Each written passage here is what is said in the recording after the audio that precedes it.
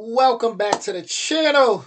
We're going to take it over to the Netherlands today. And this video is titled, Why the Netherlands is Insanely Well Designed. This comes from the channel OBF. Original link will be in the description. And with that being said, we're smoking all my dragons, divine, righteous, almighty, greats, overachieving, never slacking. And we flying over to the Netherlands. Bike path density in Europe. All the purple lines. This is a map of bike path density in Europe. All the purple lines are bike paths, and if you devote your attention to the left part of this map, you'll see a coastal country with a lot of purple lines. This is the Netherlands, a densely populated country that knows a thing or two about designing brilliant infrastructure, and the bike paths play a significant role in that. See, with a population of 17.4 million people and a landmass of approximately 41,500 square kilometers, the Netherlands is smaller in size yet more densely populated than most European countries. So, in order to navigate that, they've come up with effective and interesting ways to handle population movement in and around their country, the most notable of which is of course the cycling infrastructure. And yes, it is as serious as everybody says it is, as it enables the 23 million bikes that are in the Netherlands to roam the streets. And by the way, 23 million bikes means that there are 1.3 bikes per capita. That's absolutely insane. I mean, what would the bike per capita be in the United States? Maybe 0.5? What? It's 0.3. That would mean if you met an American, there is a greater chance they're obese than them owning a bicycle. Mad. Anyway, when you combine the Netherlands' shout out to my bike riders out there bike infrastructure with its amazing public transport, you get a ridiculously smooth and efficient system. Here's how it works in Amsterdam. Commuters will use their bikes to get to and enter transit stations, where they simply park their bikes in these enormous bike parking garages. Then they'll travel on either a bus, tram or train to their final destination. But most of the time the fastest and most convenient option is simply taking the bikes to the final destination. But why is cycling the most convenient option? What has the Netherlands done for this to be the case? Well, the country has made cycling incredibly easy, with 32,000 kilometers of bike lanes that aren't just a small strip along a heavily trafficked road. Now, the Dutch do things differently. They have marked out red asphalt pavements like this strictly for cyclists. The only time cars and bikes end up on the same road is when the speed limit is less than 30 kilometers an hour and car volume is low. Any higher than that and there is a clear separation like this one, even on highways and roundabouts. But the Netherlands is a whole lot more than just biking and their capital city, Amsterdam. And to be honest, the most impressive infrastructure in the Netherlands is not even in Amsterdam. To see that, we have to go to Utrecht, a city that lies right here south of Amsterdam. It hosts the largest bike parking facility in... I don't think I would know how to pronounce Utrecht. That's how you pronounce that? Sounds like I'm one of them Vikings at that point. Utrecht. In the world. Room to park over 12,500 bicycles, and it has 24/7 camera surveillance. Now, I know what you're probably thinking. There's no way this can be replicated in other countries. This is alien-like.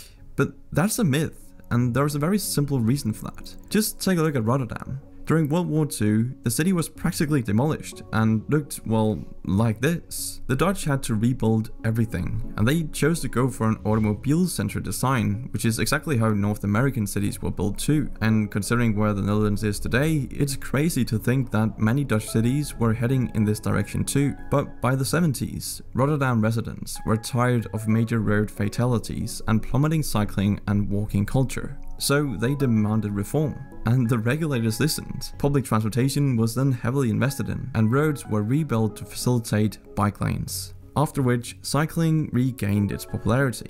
This just goes to show that even North American cities can do this if they choose to do so. But the determinism and people-centered planning of the Netherlands extends out of the cities and into Dutch suburbs as well. To bring this point home, let's compare typical Dutch suburbs to those in a state that's just as bustling and growing. In the United States, Florida. Now sure, Florida is 3.4 times larger than the Netherlands, but the argument should still stand. So here is a typical Miami suburb.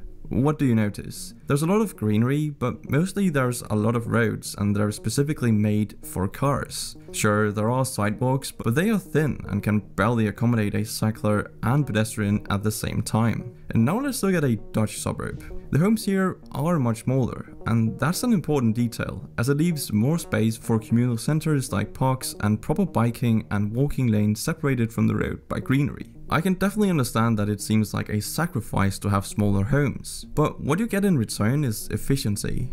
And if time is the most valuable thing we have, then this system is superior. And while Dutch efficiency has become somewhat of a trademark for the country, things weren't always so blissful and enviable.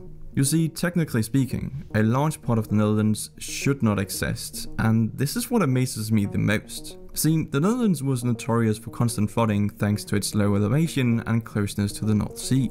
But the Dutch have found a way to beat the ocean multiple times. This is the reason why nearly 20% of the land in the Netherlands is reclaimed land from the many marshes, swamps, lakes, and of course the sea.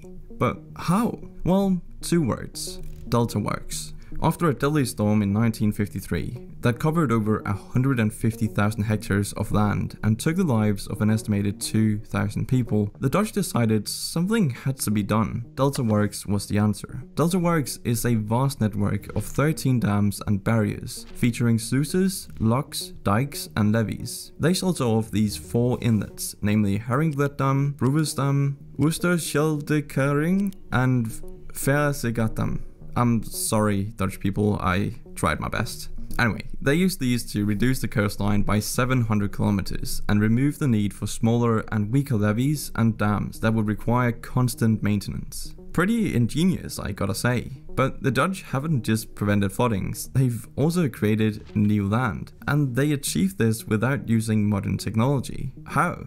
Well, first they would section off the areas they wanted to reclaim, whereafter they would drain the water out by harvesting the energy of the wind using, of course, windmills. This created flat plains comprised of a very unique soil that happens to be perfect for growing tulips. And this is why the Netherlands account for 80% of the world's tulip exports, which is kind of strange to think about. But today, these waters and innovations have earned the Netherlands some pretty envious titles, including the largest storm surge barrier in the world, that laid the ground for the largest and most efficient seaport in Europe, the port of Rotterdam. Located here in the delta of the Rhine and Meuse rivers, Rotterdam is in a perfect strategic location for ships coming from or going into the North Sea. To understand the sheer size of this port, here is a map of Manhattan laid on top. As you can see, the port of Rotterdam is about 1.5 times the size of Manhattan. It's huge, and with 82.5% of the Netherlands' GDP coming from exports, it's fair to say that the port of Rotterdam is really important. I could go on and on about this port's efficiency, but all you need to know is that it wins best port infrastructure year after year. The Dutch are incredibly talented at designing great infrastructure.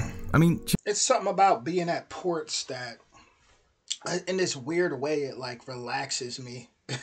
Especially like just seeing the water and people like working by the water and boats. I don't know what it is. Every time I'm by a port, I just feel relaxed. Port's efficiency, but all you need to know is that it wins best port infrastructure year after year. The Dutch are incredibly talented at designing great infrastructure.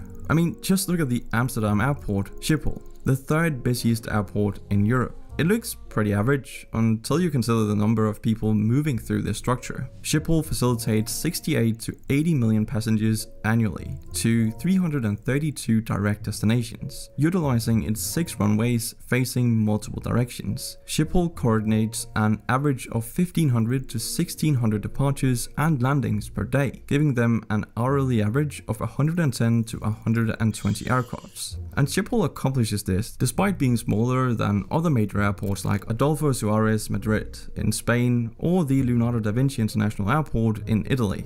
The best thing about this airport though is that once passengers arrive, they have a number of transportation options, as the high-speed Thalys and Columbus trains can be accessed just beneath the terminal building. From here, you can take a 15-minute ride to the Amsterdam Central Station, or use the Dutch rail network to travel across the country. Honestly, you could go anywhere from here. If trains aren't your style, then the airport offers affordable express buses as well. The funny thing about this airport though is that it's 4 meters below sea level, sitting on what used to be Haarlem Lake. But all in all though, the Netherlands is an overload of intelligent design, and while some people might think it's nearly impossible to implement these methods into other countries, the reality is these methods can be replicated any place in the world if the people and leadership are willing to collaborate and listen to one another and invest in infrastructure that is people, environment, and future centered. Thank you for watching, and I'll see you in the next one. Shout out, shout out to the Netherlands. My favorite thing about that was the bikes. Me being a big bike rider myself, but yeah, it seems like they definitely. I ain't gonna say it seems like. It's clear and evident that they, yeah, they got their stuff together. Um, Man, shout out to the Netherlands. Definitely another place that once I get my passport stuff situated, I would love to visit. Can only imagine a history out there, especially that one place. I'm gonna try to put Utrecht. I Yeah, let me not even try to get into the pronunciation. But with that being said, original link in the description. Let me know what you guys think about this in the comments. My throat's a little sore. That's why I'm not doing too much talking. I'm gonna go drink some tea, and I will be back with more soon. Much love.